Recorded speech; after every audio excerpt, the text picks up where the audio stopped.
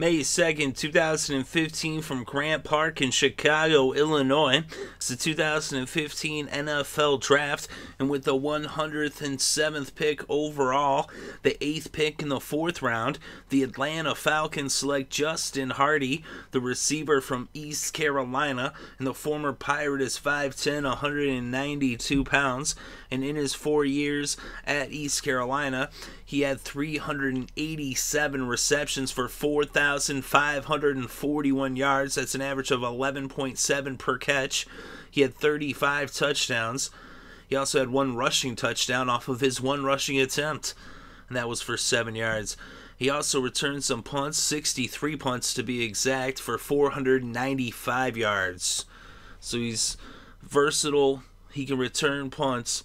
And as a receiver, his last 3 seasons, his sophomore, junior, and senior years, he had over 1,000 yards receiving every year, bringing his total up from 1,105 to 1,284 to 1,494. Of course, his sophomore year was his high for touchdowns with 11, but he had 10 touchdowns as a senior. So his production just kept going up.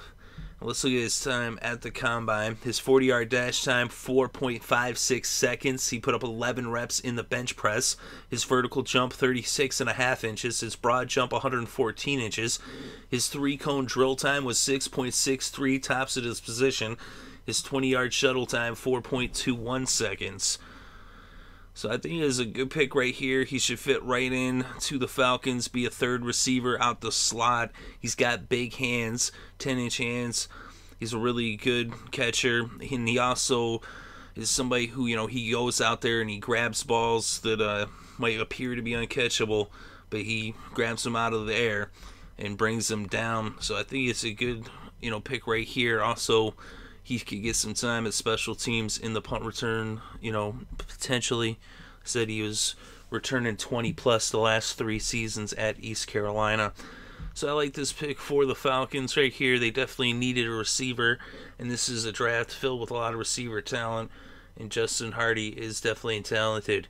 So let me know what you think in the comment section below. Interested to read your thoughts and opinions, what you think about the pick, or if you thought maybe they should have addressed a different position or area of need. Either way, I'm open to read your thoughts and opinions. Thank you very much for listening. It is greatly appreciated. I hope you're having a good day and have a great weekend and enjoy all the sports.